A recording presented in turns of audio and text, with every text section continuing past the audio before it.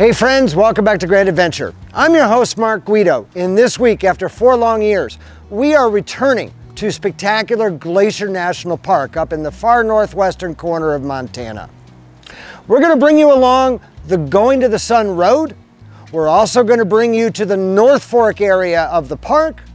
And finally, we're going to share with you a wonderful boondocking spot right on the banks of the Flathead River, just a few miles outside of the West Glacier entrance of the park, that unfortunately does come with a few issues of its own that we'll explain. So stay tuned.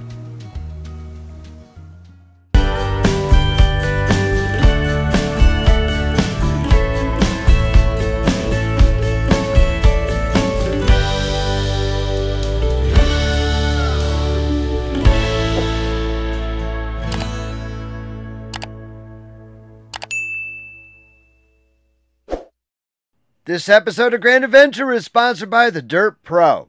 Find the campsite that's right for you, either on the web or in their #1 ranked mobile apps.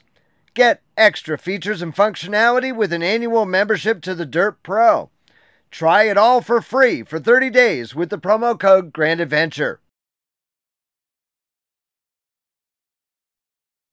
Just like Yosemite, Zion, and Yellowstone, Glacier National Park is at risk of being loved to death.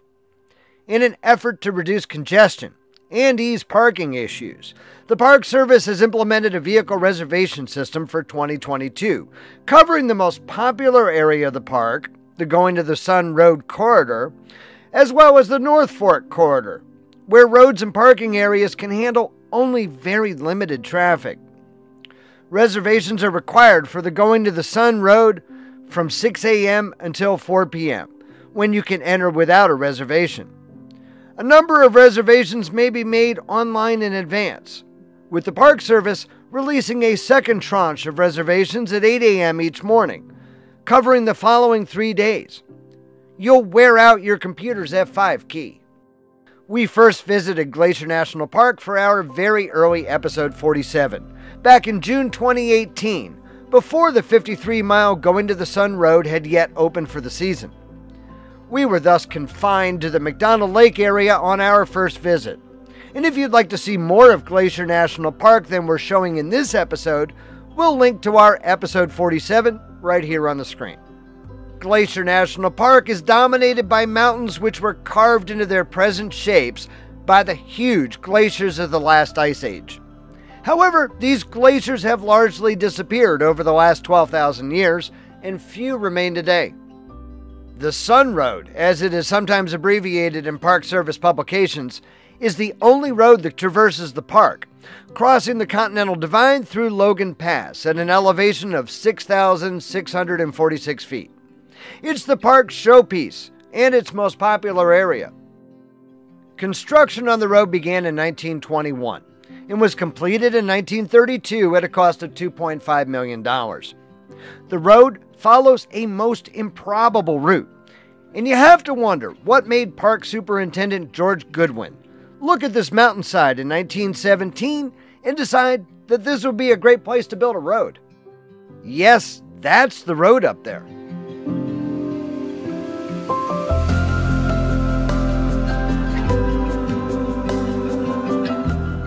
As we experienced in 2018, it takes a long time to clear the road of snow each spring.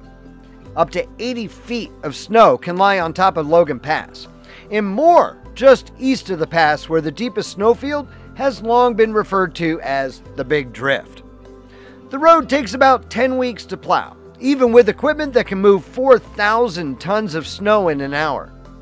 The snowplow crew can clear as little as 500 feet of the road per day. Calling Going to the Sun a 2-lane road is a bit of a stretch. For along its narrow and winding path, there are numerous spots where 2 opposing vehicles cannot easily pass. Thanks to its hairpin turns, vehicle lengths over the highest portions of the roadway are limited to no longer than 21 feet and no wider than 8 feet. Vehicles over 10 feet in height may also find challenges at bedrock that in places overhangs the road.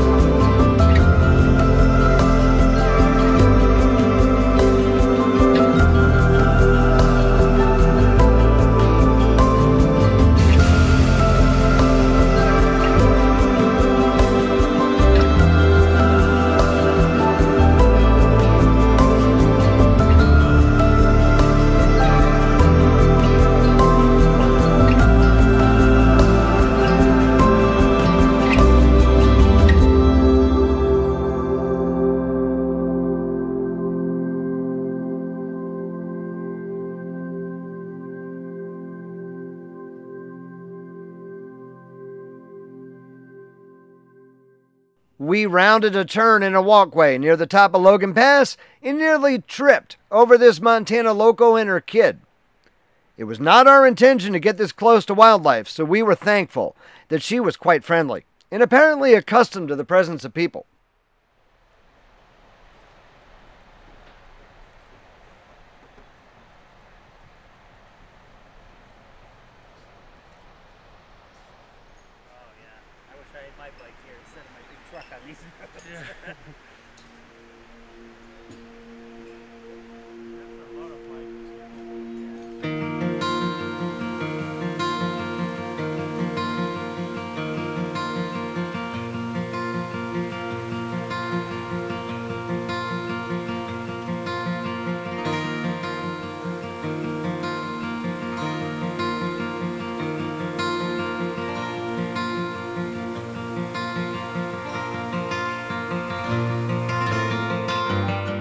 The descent east of Logan Pass is wider and straighter than the climb on its west side, but the scenery is no less stunning.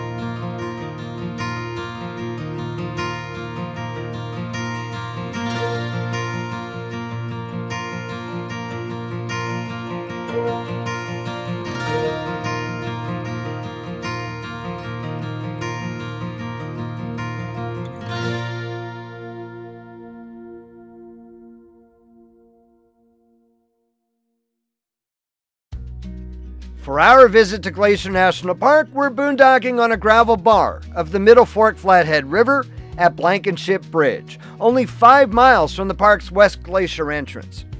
It's a popular spot, particularly on the weekend, when many others are sharing this spot, with the YouTube channel Homie at Large, our Texan friends Daryl and Jane, and our fifth wheel.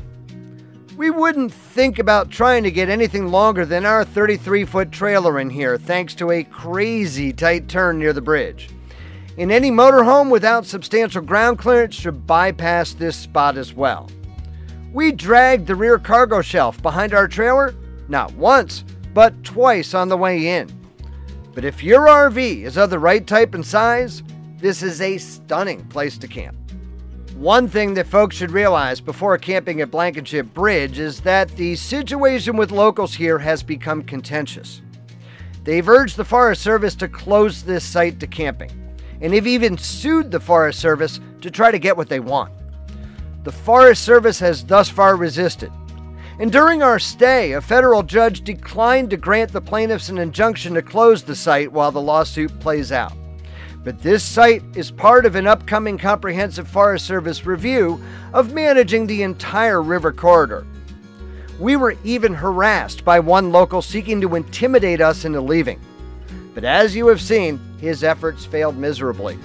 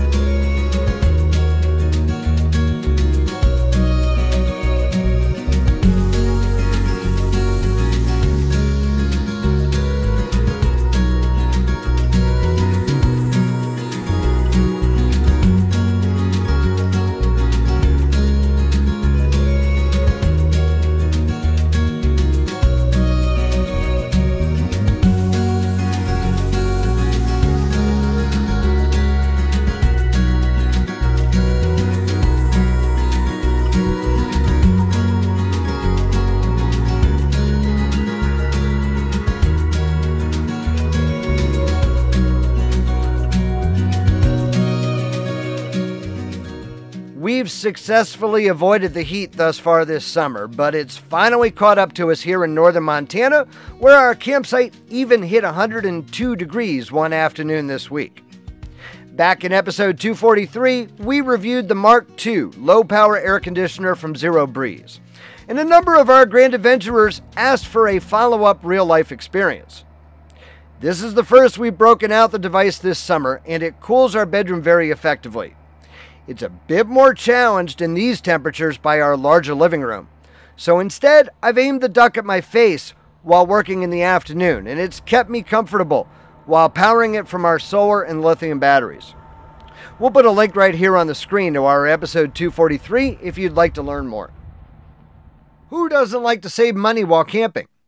Our video sponsor, the Dyrt PRO, offers discounts of up to 40% at over 1,000 campgrounds all across the U.S., and up to 30% off select outdoor brands.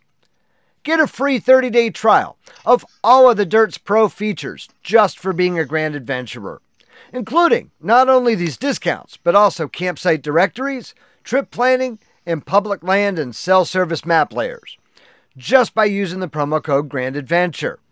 So what do you have to lose?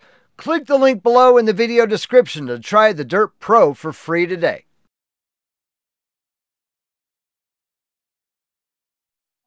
Daryl, Jane, and I planned to kayak Swift Current Lake on Saturday, a 2-hour drive from camp on the opposite side of the Million Acre National Park.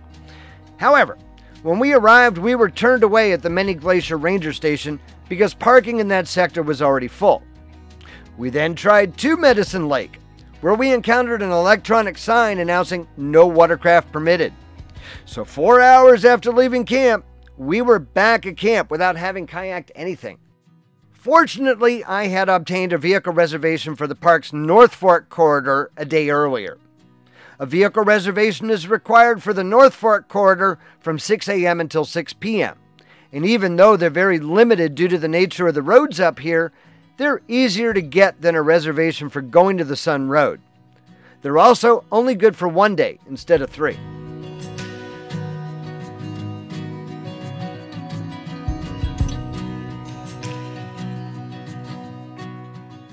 That brought us to the stunningly clear waters of Bowman Lake, a mere 10 miles from the Canadian border where, much to our delight, once leaving the immediate beach area at the end of the road, we found ourselves entirely alone on the lake. To top it off, the afternoon lighting was perfect. In the end, we could not have been more fortunate.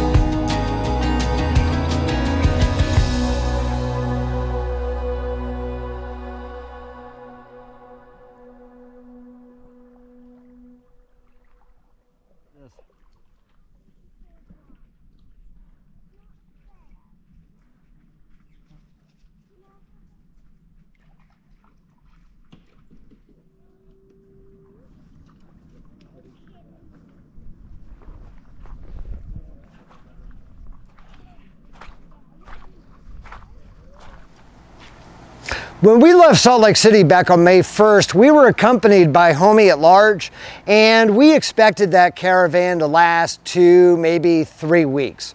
Here we are, 3 full months later in Glacier National Park, and we're still together. And for the past 2 episodes, we've been joined by our friends Daryl and Jane. However, after those wonderful 3 months, we are now finally all scattering in different directions. It's been a wonderful 3 months with these friends, and they've been so helpful to us. We've been able to help them with other things, and that's one of the beauties of RV travel when you're traveling with other folks. However, we are striking off on our own now for the remainder of the season until just before the very end. We've actually already hatched plans to reconnect on one of our last stops for a few nights, and we are already looking forward to that opportunity. We truly hope that you've enjoyed traveling with us to Glacier National Park. If you like this episode, please be sure to give us a big thumbs up down below. And while you're down below, you're going to find the comment section, and we always love to hear from you after each grand adventure that we air every Wednesday evening. We would be honored if you shared the channel with your friends, family, and on social media. But if you are not yet a grand adventurer yourself, this is the perfect time for you to go smash that little red subscribe button. It's the one right down there in the lower right-hand corner of your screen. And ring that notification bell to be sure that you never miss a grand adventure. So until next week, please remember, life is nothing but a grand adventure. We'll see you then.